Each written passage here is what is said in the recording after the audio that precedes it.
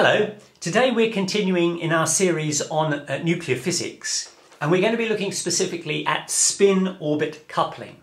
Now, I should say that this video is really a follow-on to the video that I did on the shell model. So if you haven't seen that, it would be worth stopping and watching that now, because this video is going to develop the idea in the shell model about why you get split levels. And you won't know what I'm talking about if you haven't seen the shell model video. Before we look at the nuclear forces, let's once again go back to atomic physics and look at what happens with electrons in what's called the Bohr model. Now we know that for electrons there are four quantum numbers: N, L, M and S. That's the principal quantum number, the orbital angular momentum quantum number, the magnetic quantum number and the spin quantum number. N can have values, integer values, 1, 2, 3 and so on. L has integer values of 0 up to n minus 1. And that gives rise to the S, P, D and F and so on. Thereafter it goes G, H, I levels. When L is 0, it's an S, spherical. When L is 1, it's P, which is non-spherical. It's kind of the dumbbell shape. When L is 2, that's D. When L is 3, that's F, and so on. M, the magnetic quantum number, has integer values from minus L up to 0 up to plus L. And spin, as we know, is a half or minus half, or if you like, up or down. Now, in the Bohr model, the original Bohr model, we just looked at the N values, because nobody actually knew anything about the other quantum values at that time. And what we're saying is that the electron sits in a potential well. Why? Because there's a positive nucleus and it's a negatively charged electron. So there is an attractive Coulomb force between the two. That creates a potential which binds the electron to the atom. So there's a binding energy. And if you look at hydrogen, which is of course the simplest atom of all, one proton, one electron, what you find is that in its ground state, where n equals 1, the binding energy, or sometimes called the work function, is minus 13.6 electron volts. Minus because it's bound. Actually 0 is up here. This is 0. If you can get above 0, you are a free electron. So if you give this electron in the ground state 13.6 eV of energy, it can escape from the atom. But if you don't give it that much, it can't. And minus 13.6 eV is sometimes called the Rydberg constant, so we'll call that R. Now, we showed that you get higher levels as n increases, but the depth of the potential varies as 1 over n squared. So when n is 2, you're actually at 1/4, 1 over n squared, 1 over 2 squared of the value of R. When you're at n equals 3, this is n equals 3, that is going to be 1/9 of the value of R, 1 over 3 squared. When n is 4, I'll do this side now, n equals 4, that's going to be 1/16 of the value of R, which is 13.6 eV. When n is 5, that's going to be 1/25 of the value of R. And when n is 6, that's 1/36 of the value of R. Now there will be an infinite number of these lines until you get to E equals 0. But they are increasingly closer together. You can see what's happening. The first jump, 75% of the total depth has to be covered just to get from n equals 1 to n equals 2. But then they get closer and closer and closer together.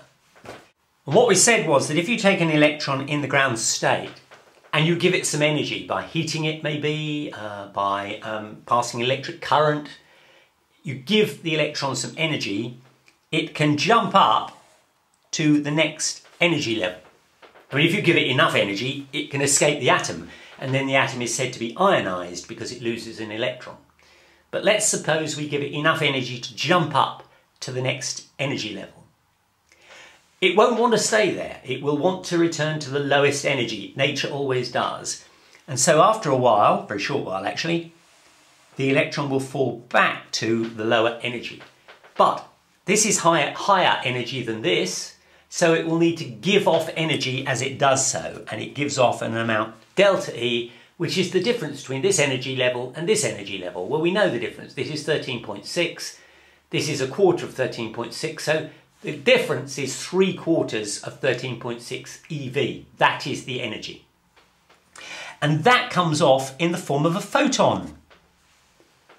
A packet of energy. This is where quantized concepts come from. There's a packet, a quantized amount of energy in this photon equal to h nu, where nu is now the frequency of the light of which the photon is a part. Now, depending on the extent of the energy gap, that, since h is a constant, that will determine the value of nu, the frequency. So the energy increases, so does the frequency increase. And for a large jump, for example, from n equals 2 to n equals 1, that is such a large jump that what you will find is that in that case, nu is in the ultraviolet range of the electromagnetic spectrum. And unless you've got special equipment, you can't see that. By contrast, if you go from, say, 6 to 5, that is such a small jump, delta E is so small that the frequency is very small, and that frequency will be in the infrared range of the electromagnetic spectrum. And once again, you won't be able to see that. But it just turns out, as it happens, that there are 4 transitions: 6, 5, 4, 3, 2. And I'm not drawing them spaced the way I should. So this is 2, 3, 4, 5, 6. They should, of course, be more closely spaced the higher you go up, because that's what happens here. This is 2, this is 3, this is 4, this is 5, this is 6, getting closer and closer. But I've ignored that bit. And it just so happens that if you go 6 to 2, 5 to 2, 4 to 2, and 3 to 2, those energy gaps, which are going to, when the electrons fall, they give off a photon. The photon will have the energy which is represented by the difference between the 2 energy levels. That equals h times nu, so you can calculate the frequency. Just so happens that those 4 energy differences yield light in the visible region. And in fact, if you look then at a photographic plate, you will find that there will be 4 lines that will be produced: a red, a green, a blue and a violet line. And they should be very sharp because these are well-defined energy intervals, and each energy interval will give you a precise frequency, so you get a very precise line. And that's the Bohr model, and that is indeed what you see. In fact, that spectrum had been obtained long before this model was even known about. So you already had, as it were, the experimental verification of this model long before the model was produced. And you might think that's it. But it isn't, because on closer inspection of this spectrum, what you find, for example, is that the red line turns out not to be a single line at all, but a doublet. 2 lines that are very, very close together. And the atomic explanation of this, the atomic physics explanation of this, says that in the Bohr model we were only interested in the n equals 1, 2, 3 line. We had completely forgotten, well, we didn't even know about, this is really what has introduced the idea that there must be other quantum numbers, in particular the L quantum number, which determines whether you've got an SP, D, F or so on orbit. And what that red line, which is producing the doublet, is doing, is showing that if you've got an electron that has been excited to the 3s level, where s is, of course, L equals 0, the 2p levels are split. These are both p levels, but they are split, and I'll show you why in a moment in nuclear physics terms rather than atomic physics terms. And so you can have a transition of an electron falling down to the higher 2p level or falling down to the lower 2p level. And that will give you slightly different energies, which will give you slightly different frequencies, and that's why you get this doublet very close together, representing the difference between whether the electron falls to the slightly higher 2p level or the slightly lower 2p level. What we shall find is that the 2s level doesn't split, but the p levels and above do. And we now turn to nuclear physics to try to establish why. And what we're going to be talking about is the orbital angular momentum quantum number and the spin angular momentum quantum number somehow joining, coupling, to produce some kind of effect that is going to cause that splitting.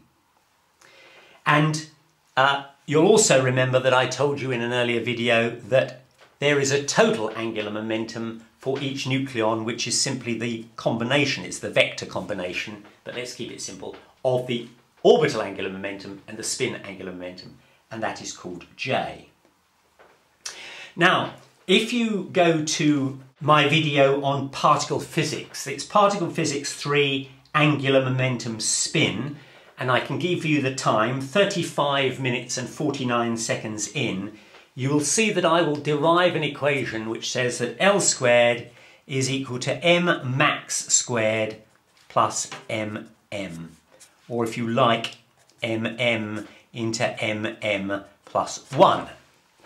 And mm max is the maximum orbital angular momentum. So for our purposes, we could rewrite that as L squared is L plus 1. L is the angular momentum operator in quantum mechanics. L is the angular momentum quantum number. What this is essentially saying is, if you remember back to our quantum mechanics, we were saying that when an operator acts on an eigenvector, it produces an eigenvalue times the same eigenvector. So essentially we say that an operator, let's call it M, acting on psi, produces an eigenvalue M psi. This is an operator, this is a number.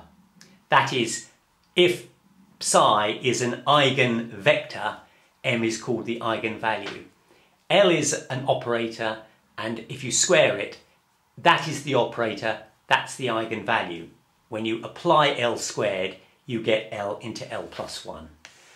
I just wanted to refer to that. You can see the explanation for that in the quantum mechanics video. And it also follows that J squared is the total angular momentum quantum operator, and that is J into J plus 1. And just to complete it, S squared, where S is the spin operator, is S into S plus 1.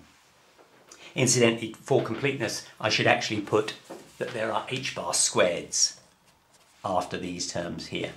So let's put those in. So let's do a little bit of simple maths. J equals L plus S. In other words, J is the combination of the orbital angular momentum and the spin angular momentum. So J squared is going to be L squared plus S squared plus 2LS, which means rearranging that LS is going to be J squared minus L squared minus S squared divided by 2. And what I am going to assert is that this LS term, this combination of the orbital angular momentum and the spin angular momentum, is going to somehow be responsible for causing a splitting in some levels, but not, as I said before, the S level. Yes to the P, the D, the F and so on, but it won't do it for the S level, and we'll see why in a moment. So that means that this LS term is equal to J squared, which is J into J plus 1 H bar. So it's J into J plus 1. I'll leave the H bar to the end because all of these are going to have H bar terms. Minus L into L plus 1 minus S into S plus 1. And all of that is going to be H bar squared over 2 because these terms all have H bar squareds. And LS is this divided by 2. So there's the 2. Now I can actually work out what S into s plus 1 is, because s is a half. So this will be a half times 3 halves, which is 3/4. So this term will always be 3/4, so it's minus 3/4. Now let's look and see what happens when L is 0. So that is the s orbital. When L is 0, the s orbital, Ls will equal, well, if L is 0, J will be a half, because J is 1 plus S, is L plus S, and L is 0. So J just becomes S, S is a half. So it's a half into half plus 1, minus, L is 0, so this term is just 0, minus 3/4, because we've evaluated that. This is a half times 3 halves, because a half plus 1 is 3 halves. Half times 3 halves is 3/4, minus 3/4 is 0. So when L is 0, when you've got an s orbital, the Ls term, the spin orbit coupling term, is 0. It has no effect. But now let's consider what happens when L is greater than 0. Then J will have two values. It will be L plus S, of course, which means it's either L plus a half or L minus a half. Those are the two values of J, because spin will either be plus a half or minus a half, and for any given L there'll be two values of J. And what I want to do first of all is to look at what the Ls term is, this term here, when J is L plus a half. So this is for J equals L plus a half, and then later we'll do it for L minus a half. So if we look at this equation here, we've got J, which is L plus a half. So this is L plus a half into J plus 1, which is L plus 3/2, minus L into L plus 1, minus 3/4, because that's S into S plus 1. And that's going to equal L squared plus 3/4 plus half L plus 3 halves L is plus 2L, minus L squared minus L minus 3/4. L squared minus L squared, 3/4 minus 3/4, 2L minus L is L. But let's not forget that all of this had an h bar squared over 2 at the end of it. H bar squared over 2. So this is h bar squared divided by 2. So the spin orbit coupling term is LH bar squared over 2. It's a positive term. And if that's going to contribute to the energy, it means it pushes that energy down. Here is the potential well. If we're talking about, let's say, L equals 1, that's a P level. If the P level would be there, then there's a spin orbit term that is going to depress it still further. So it actually comes out there, a little bit lower, because of this positive term here. If it's positive, it's going to make the energy a little lower. It's going to be even more tightly bound, in other words. So the P level, when L is 1, or indeed any level above L is 1, 2, 3, so on, you're going to get this L plus a half term is going to depress it a bit. But remember, it didn't happen for the S level because there's no spin orbit term. So I've rewritten the LS coupling term, J plus 1 minus L into L plus 1 minus S into S plus 1, which we've evaluated as 3/4. And now I'm going to say what happens if J is L minus a half. Last time we did L plus a half.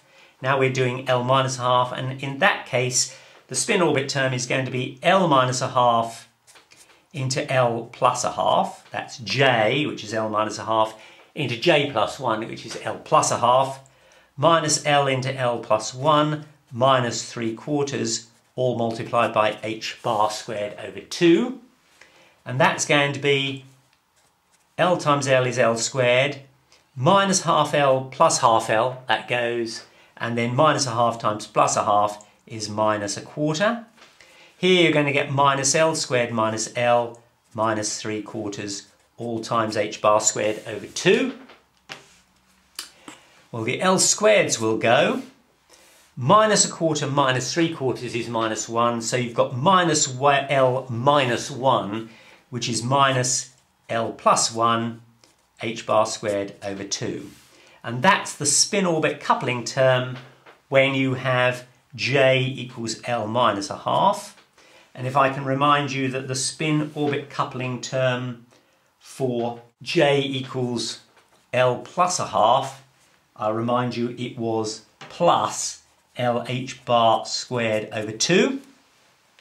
And what we said was that if you look at the potential well, here is the P term that you think is going to be there. That's, for example, L equals 1. That's a P term.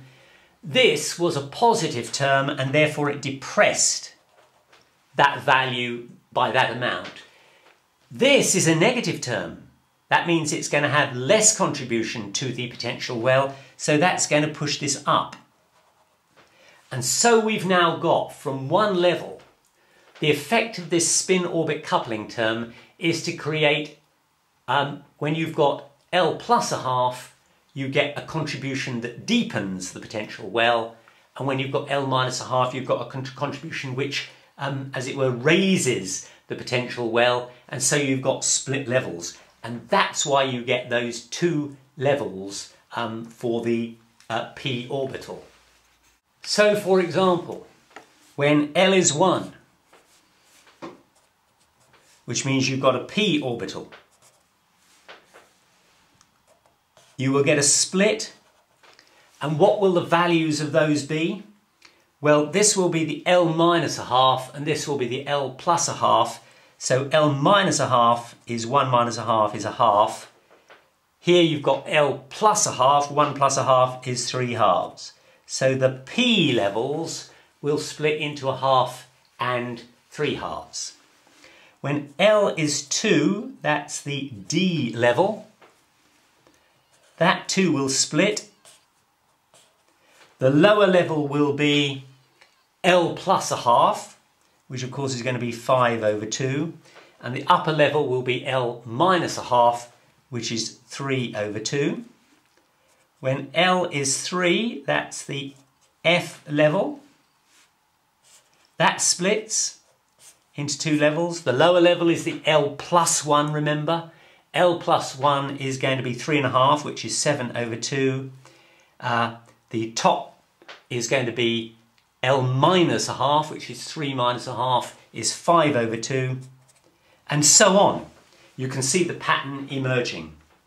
And that explains, I hope, in a little more detail, the effect that I showed in the shell model video. The problem was that when people were developing the shell model, you'll remember in that shell model video I showed that experimentally magic numbers were obtained where with a certain number of nucleons or a certain number of protons or a certain number of neutrons in a nucleus, they were very tightly bound. Very high energy was needed to get them out, and that occurred at certain magic numbers of values for Z, proton number, or N, neutron number. And the problem was that no matter how you fiddled about with a nuclear potential, we've got a square well here, you could perhaps develop one which was like that. No matter what you did, you couldn't get that shell model magic number series. But once you introduce the spin-orbit coupling term, the shell model magic numbers fall out. And finally, just to remind you that for each of these values, you're going to get a certain number of electrons that can occupy those shells. Where you've got a half, that means that the only options are a half and minus a half, which means you can get, I'm talking about electrons, same goes with protons and neutrons, you can get 2. If you've got a 3/2 level, that means you can have 3 halves, 1 half, minus a half, or minus 3 halves, each of them separated by 1 unit, they're units of h bar of course, and that means you now can get 4 electrons, or 4 protons, or 4 neutrons in a 3/2 level.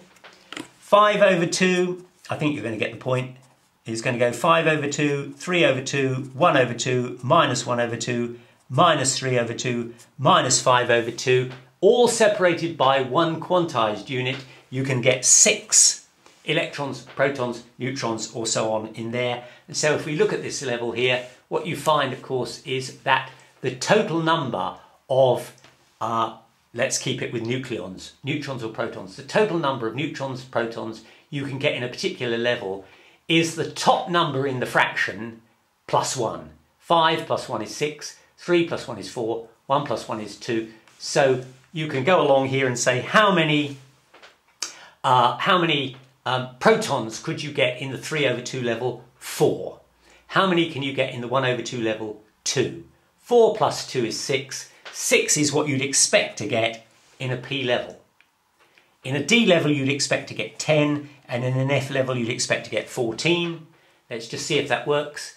In a 5/2 level you can have 6. In a 3/2 level you can have 4. Oh good, 6 plus 4 is 10.